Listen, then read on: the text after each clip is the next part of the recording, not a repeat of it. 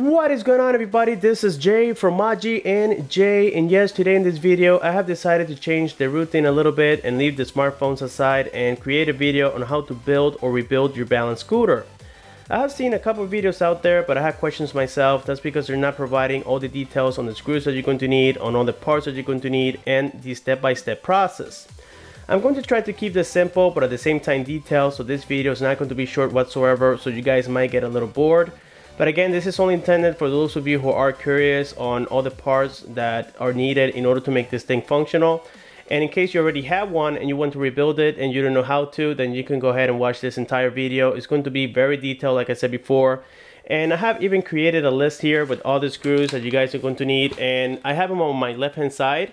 They are labeled 1, 2, 3, 4, 5, and 6. And as I am installing all the parts, I'll be showing you guys exactly what I'm using. You can see that this little package comes with the screw size right here, so in case you guys want to build your own, you can do it very easily. The process is super simple, guys. This is not very complicated, but you must have all the parts available to make it work. Now, the screws that you guys see on the left hand side, they were purchased from my local retail store, which is Home Depot, but that's only here in the USA. If you guys live in other countries, you must find your own place where you can find screws. Now, just make sure that you get exactly the same sizes that I have here. This is going to help you a lot. I went to Home Depot myself and I brought my hoverboard, and I was just taking screws out and I labeled them. Actually, as you guys can see here, I labeled them 1, 2, 3, 4, 5, and 6. And the main ones are going to be some machine screws that you guys are going to need. These are the ones in the white bag, in case you guys want to know.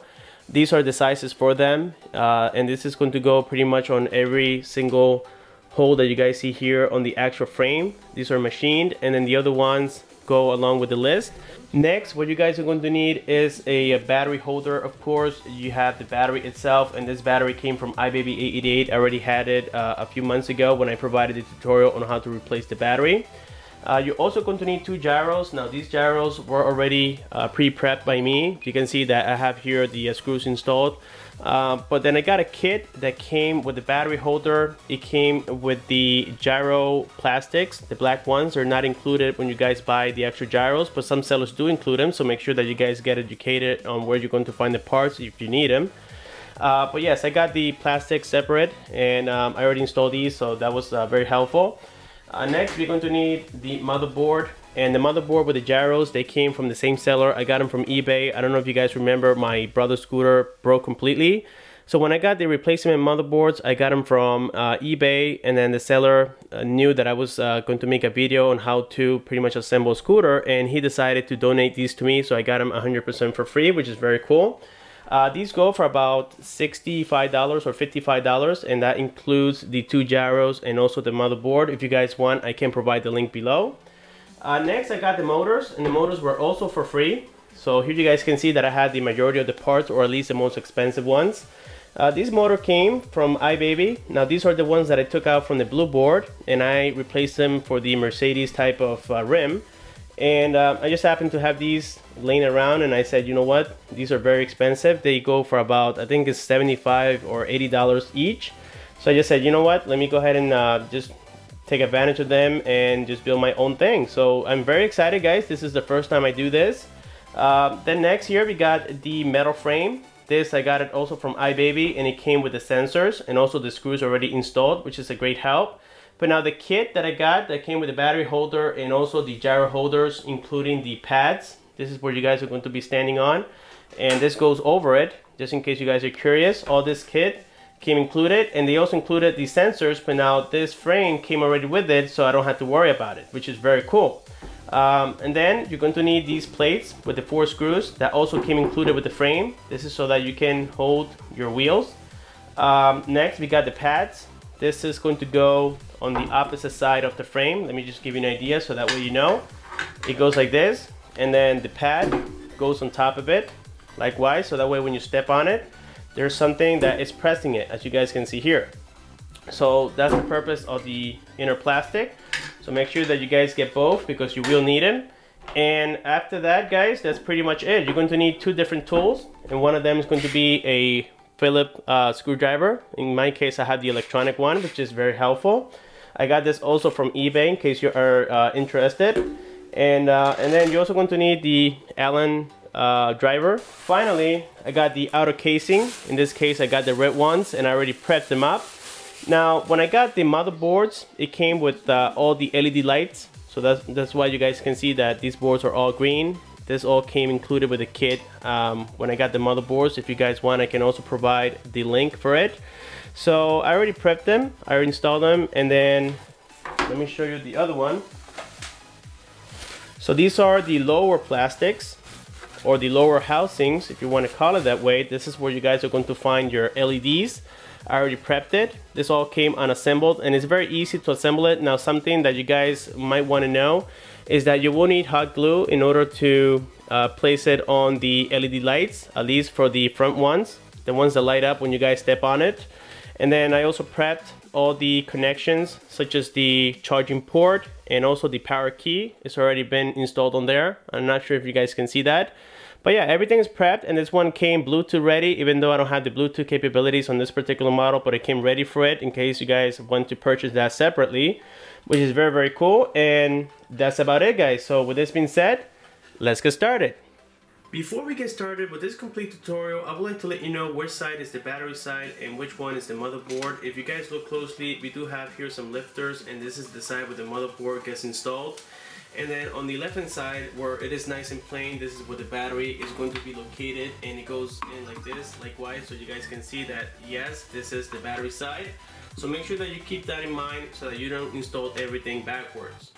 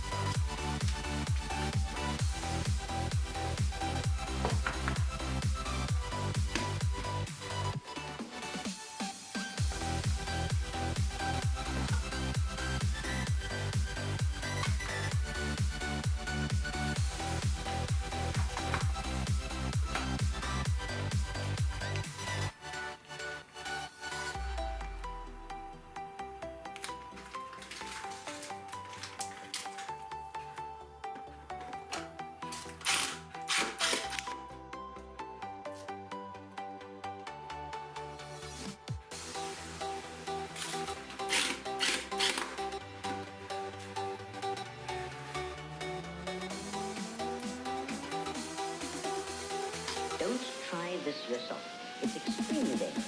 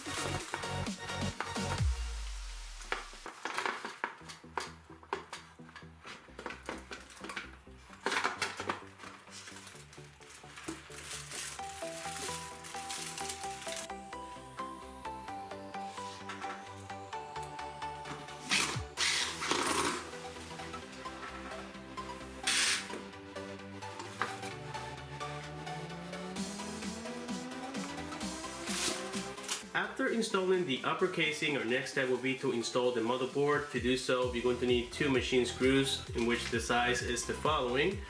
This is the size in case you guys want to know. And then after this, we're going to go ahead and pass some of the wires through this little tunnel to the other side. So here we go.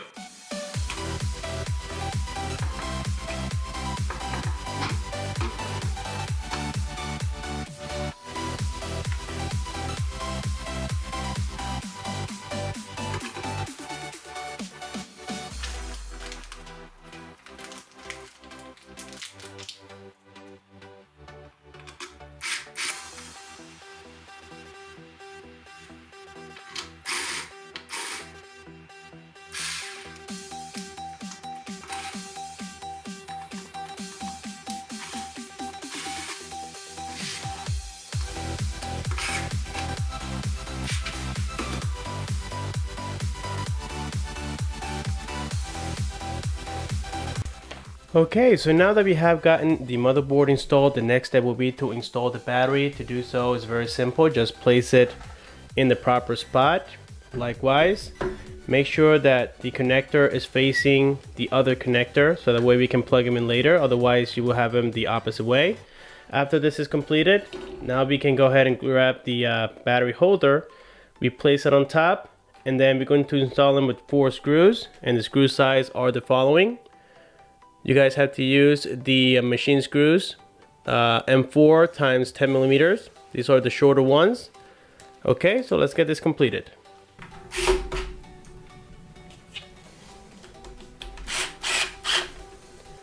So now that we got the battery all squared away, our next step will be to install one of the motors. For this, we will have to remove the plate that came included together with the screws. Okay, so here we got the plate. This time I noticed that it is made of plastic instead of made of aluminum like we have seen it before, but that's okay. Hopefully it will work just fine. And here we have the motor. So let's get this completed.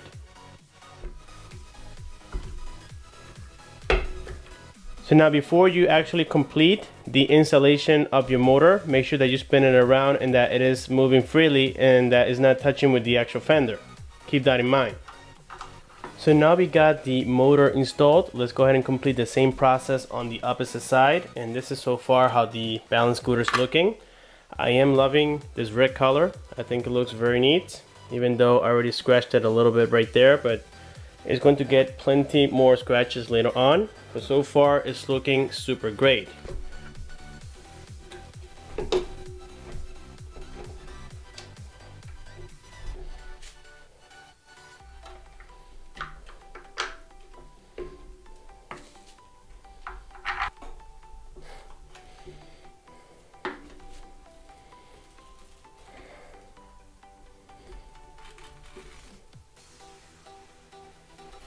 And now with the motor set in place, we are ready to install the gyros. This is a very simple process. You guys are going to need 4 different screws for the corners. And the screw size in this particular one is going to be the M4-07 times 12 millimeters. They are a little bit longer than the ones used on the actual motherboard and also on the battery holder. Before installing, make sure that the part where the opening is, where you see this wire, that it is facing the battery side, and the same thing with the opposite side. Make sure that the gyro, the connector, is facing towards the motherboard. It's very important.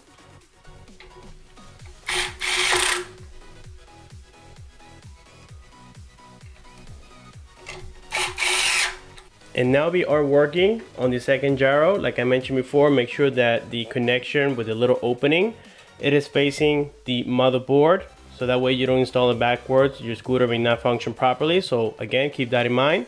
With the gyros already installed and all set to go, now we are getting towards the end of this assembly. Now we're going to do the wiring part. This is very simple. First of all, you guys might want to start with the gyro connection. Now, in case that you guys get the connections like this where the wires are not being colored with this motherboard, then it's very simple. There is going to be a 4-wired connector and the other one is a 5-wire connector, so you guys can't really get confused. Also, there is a clip on the upper side, and you guys are going to notice this little piece of plastic that is elevated, so that means that it goes on the upper side of the clip, as you can tell. So all you have to do is just push it in, and that's about it. The next connection we got here is for the motor. So let me go ahead and grab the wires for the motor. You guys can see that it is very basic. Yellow goes with yellow, green goes with green, and blue goes with blue. So there's no really getting confused. And the cool part is that they come with this little rubber piece so that you can protect the connection. So let's go ahead and connect now blue with blue.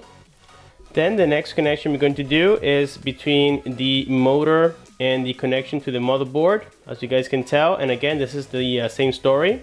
You only have the connection for the clip can only go one way, so you guys really can't get confused on this one. It's very simple. You push it in, make sure that it is nice and tight on there.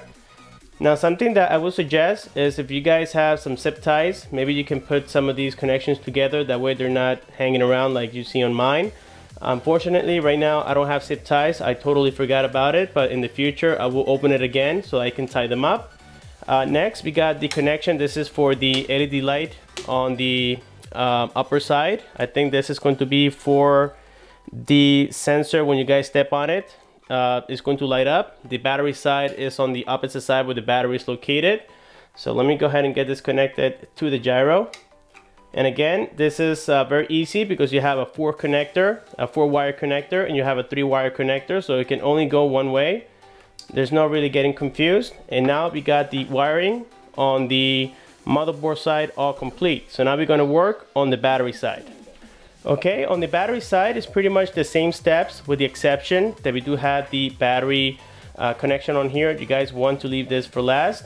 So let's go ahead and get the motor connected. I think this is the first wire that I got on here, so make sure that you guys get it separated from the rest. Likewise. And again, the clip can only go one way, so there's no getting confused here, guys. This is very, very easy. Let's go ahead and get the LED connected on the actual gyro. So there we go. Now in this case, I forgot to mention that since my wires are pretty much flat, I really didn't have to put them underneath the battery, as you guys can tell here. So I decided to do this way because as it is right now, the battery holder seems to be a little bit tight on the battery. I had to loosen my screws a little bit just to provide more gap until the battery moves freely a little bit. You don't want to tie this too much. It is dangerous, I would say. Next we got here the gyro connector to the motherboard. Okay, and then the final step here will be to connect the motor wires. So there we go, we got the battery connected, and so far everything seems so good. Our next step will be to connect the bottom covers. Now before I do the final installation, I want to make sure that my scooter is powering on. So let me go ahead and connect some of the wires on here. So we got the one for the LED light. This right here goes on the gyro. So the next one we got is a 2-wire connector. This is for your power button, and then we got the charger, the charging port, excuse me, and that's going to be a 3-wire connector, so there's no really getting confused here either. So let me go ahead and get this completed. So now we got most of the wires connected. The only one missing here is going to be the one for the front LED light, as you guys can tell. So for that, I'm just going to flip this thing around, and now I'm going to plug it in, and then we're going to do a quick testing here by powering on the unit. This is the power key once again, so let me see if we get some power. And yes guys, this is amazing. I did get some power on the unit, as you can tell.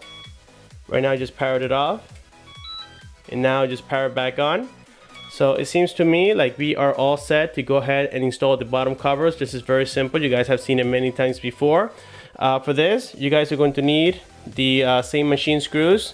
Now for the side, the screws are going to be a little bit different, and from the sides I mean from the corners actually. From the corners of this housing, you guys are going to need some different screws that go along with plastic. That's because these are not machined, and the ones that I'm using are this size. They are a little bit too big, I would say, but they still fit fine. So make sure that you guys install these on the corner. So after it is completed, I'll be showing you exactly how it looks. Here we go. So now that we just completed the assembly on this balance scooter, it is time for testing. I already powered on, as you guys can see, and we do have the battery indicator already on, meaning that this thing is already charged. And also we have the other indicator, which is the gyro one, and let me show you that it is working perfectly well. I will try to show you the best way possible. Let me show you here. There we go.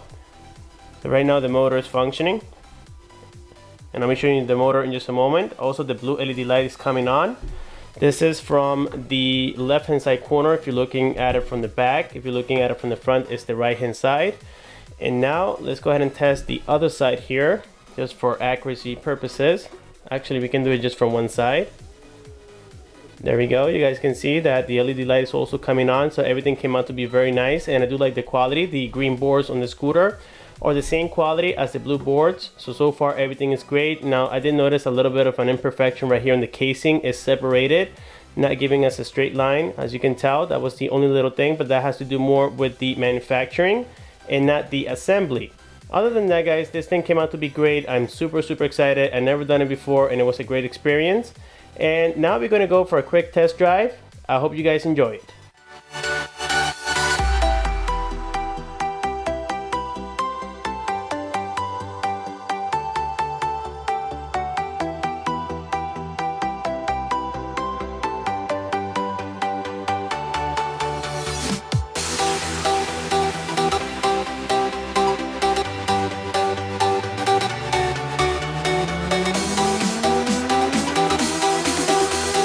Don't try this yourself.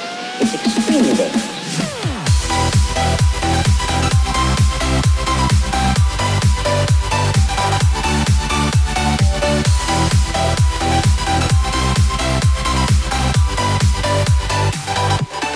So now we have completed this little video about how to build or rebuild your balance scooter. Like always, if you guys do have any questions, you know exactly what to do. Leave your comment below. Don't forget to like the video, subscribe for more. Thanks for watching, and I'll see you on my next one.